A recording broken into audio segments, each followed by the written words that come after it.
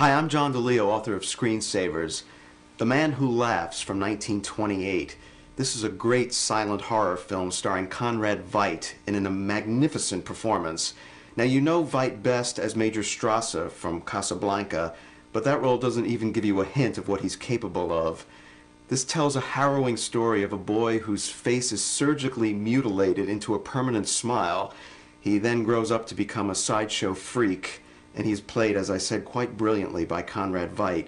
Now, the look for The Man Who Laughs was an inspiration to Batman creator Bob Kane for the look of the Joker, The Man Who Laughs.